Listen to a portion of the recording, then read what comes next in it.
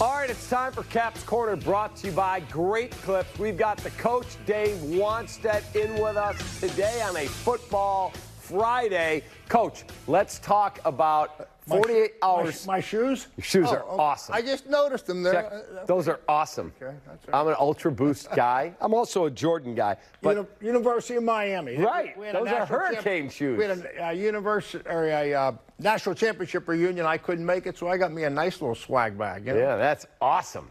Like those a lot. All right, so we're 48 hours away from Tua, Tyreek Hill, Jalen Waddle, Bradley Chubb, Jeff Wilson's in their backfield. Like, that team's loaded. If you were coaching the Bears and you got this new player, Chase Claypool, how quickly do you ramp him up and really get him involved? Well, he'll be able to do some things. I mean, because really the NFL, I mean, there's a lot of carryover from team to team. It's really just a matter of the terminology. But they could put him in there and play pass and throw him the ball deep. I mean, that's simple. The Dolphins are actually going through the same thing on their side with Bradley Chubb, who you mentioned. So I remember, we traded for Charles Haley the Tuesday before our opening game. We were going to play the Redskins on Sunday night. They had just won the Super Bowl. And Charles Haley played, but we just used him in third down. So if you take that to an offensive perspective, you could say, you know what? All you're going to do is go in on third down, or maybe it's first down for the play-action passes. And these are the 5 plays, Chase, that you got to know. And this is what we're going to call, and we'll be coaching you up on the sideline, let you know what's coming. So he'll be able to handle that, no question about it. Okay, the Bears are maybe the best running team in the league. Cleveland's good with Nick Chubb, I get it. How do you continue to pound away with the run game when on the other side, every week they're watching that tape going, we're taking that away? Well, it'll be interesting to see. This is the challenge that the Bears have this week. The Bears are not very good at stopping the run. Okay, we would say that they've struggled in that area. But Miami doesn't really want to run the football. So how will Miami beat you is throwing the ball with all the players that you mentioned. So this will be a week where the safeties will be deep. I expect the Bears to play a 2-deep shell. In other words, put the guys deep, have the corners off, and try to prevent the big play from the Dolphins. Well, when your safeties are out of the box and they're deep, 18, 20 yards deep, now you're challenging the Miami Dolphins. Now, here's the good news for the Bears. The Dolphins are 29th in the league in running the football. They have been very, very average. That's the weakness of their offense. So I think that the Bears defense can match up with 7 guys, keep those 4 guys deep, and we got to stop the run with the up front 7. If there was ever a week to do it, this would be the week. Okay, so if I'm Miami and I look and go, boy, that Brisker's way over there. These guys are all back there. Hand it off. Got to hand it off. And the other one, too, help me out with his name. I should know him. He's a Penn State guy, the tight end from Miami. Mike Gesicki. Mike Gesicki. Keep an eye on him. This guy is a big-time athlete for tight end. Yeah. And he is going to be working on your linebackers. They're going to send everybody deep, keep everybody off of it, and that underneath coverage, and we don't have no Roquan, so it'll be new guys in there. Who could run and cover. Now it's going to be Gesicki matched up versus linebackers underneath. That's what I would look for if I was at Miami. If we can't get the ball deep and we can't run it, Gesicki's my guy. Right, and then you have that guy out there doing the gritty and doing all his dances. I hope he's not doing that, yeah. Because that means he touched on. Yeah, exactly. That's what it means. Okay, let's go back to the trade of Roquan. A week ago, we were talking about him breaking down in tears that they traded Robert Quinn. Right.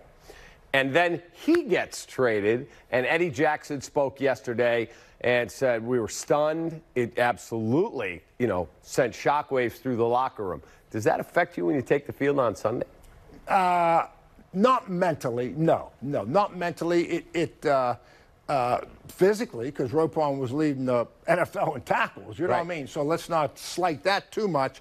But you know what? There's always more to the story. And I learned this our first or second year in the league, is that if someone's trying to trade a player, or if someone's cut a player and he's out there as a free agent, give the team that he was with a little bit of credit. In other words, the Bears know more about Roquan than the Baltimore Ravens do. Great point. And there's always more to the story. Now, the other side of the coin is, the Steelers are saying the same thing. We picked up, with Chase, with Claypool. So, but with Roquan, they had to feel we're going nowhere in these negotiations. This is going to be, we don't want to get into the franchise tag. This thing is going nowhere. It's a dead-end street. Let's take the draft pick and move on. And Ryan Poles was on with my guys Waddle and Sylvie, and he said to them, look, I did not see any way to resolve this. I had no interest in franchise tagging him. Yep, I can see that. It is what it is, and we like him. He's a good player.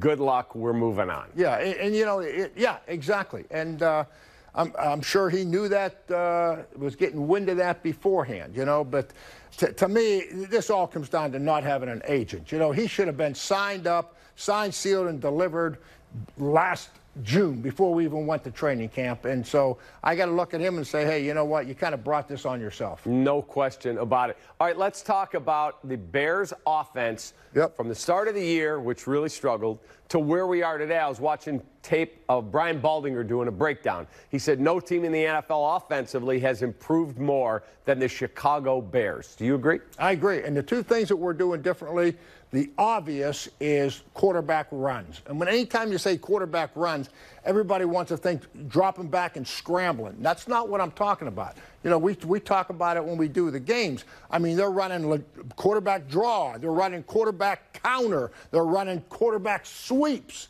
These are all plays that they work on and have on the call sheet.